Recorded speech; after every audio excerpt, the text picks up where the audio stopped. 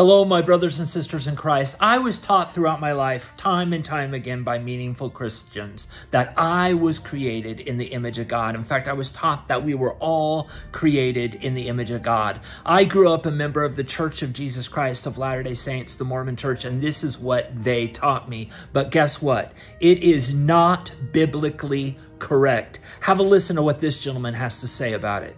Now, doesn't the Bible say we're all made in the image of God? No. The Bible tells us that Adam and Eve were made in the image of God. This is Genesis 1:27. So God created man in his own image. In the image of God created he him. Male and female created he them. But then they sinned. They ate the forbidden fruit, and the wheels came off for humanity. Romans 5:12 says this, "Wherefore, as by one man, Adam, sin entered into the world, and death by sin. And so death passed upon all men, for that all have sinned." So everyone born after Adam was not made in the image of God. This is Genesis 5:3. It tells you about the birth of Adam's son, Seth. And listen to whose image he came into the world with. "And Adam lived 130 years and begat a son in his own likeness, after his, Adam's image," not the image of God. Seth was born in Adam's image. So everyone born after Adam sinned is not born in the image of God. They're born in the image of Adam. This gentleman is correct, but it's even deeper than that. To fully grasp the image of God in relation to Adam, you must understand also the creation of Lilith, who is mentioned in the Old Testament once. Adam was made plural, male and female made he them. God made Ha-Adam, it says in the Hebrew. Ha-Adam in his image and likeness, male and female made he them. There was more than one, and they were made from the dust of the earth. This is not Eve. Eve was never called Ha-Adam. She was called Isha, spelled I-S-H-A-H in the Hebrew text. Look at Strong's Hebrew Concordance, go back to Genesis, go back to chapters 2 and 3, and you will see this.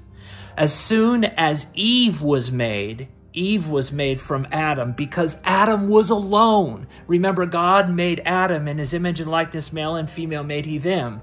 Them, plural. And then God says, it's not good for Adam to be alone. Why? Because Lilith left. They had a power struggle. Adam wanted to always be on top, she said, and she wanted to be on top of Adam. And there was a power struggle of who should be on top. Both Adam and Lilith were made of the dust of the earth. God made Ha-Adam in his image and likeness. Male and female made he them. Lilith left. She left the Garden of Eden. She wasn't cast out. She left. Now, the Lord said, it is not good for Ha-Adam to be alone. After he had already made Ha-Adam male and female, Lilith left. He's alone. So what does the Lord God do? Causes a sleep to fall upon Adam, and he makes Isha, spelt again I-S-H-A-H in the Hebrew. And as soon as Isha is made, Adam is called Ish, spelt I-S-H, Ish and Isha. Now, Ha-Adam was made in the image of God. That means Adam and Lilith. But Eve, who is called Isha in the Hebrew, it never ever once said that Isha was made in the image of God. It never even said Isha and Isha were made in the image of God. No, only Ha-Adam. Adam was made in the image of God. And again, that Lilith came back. She became what we call the old serpent, the devil, that came back and tempted Eve and caused her to partake of the knowledge of good and evil. Now, the story of Lilith also goes in the Hebrew that she left the garden and she married what's called Samael. He is Satan, and she's the devil, and they are Satan and the devil. And she came back, she married Satan, Samael in the Hebrew, and came back to tempt Eve and got her to partake. And through Eve, then Adam, Ha-Adam, then partook, and then the fall. Now, again, I want to just bring that to the forefront. It never once said in the story of Genesis that Isha was made in the image of God. The only one that was made in the image of God, the only one and ones were Ha-Adam, which was Adam and Lilith. Now, with all that being said, I do want to say that we as Christians are in the image of God. Why?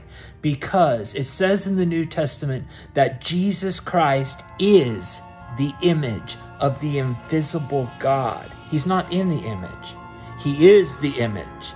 And the New Testament also declares about Christians that in him we live, move, and have our being. And Jesus Christ said, abide, which means stay, in me. So we are literally in the image of God.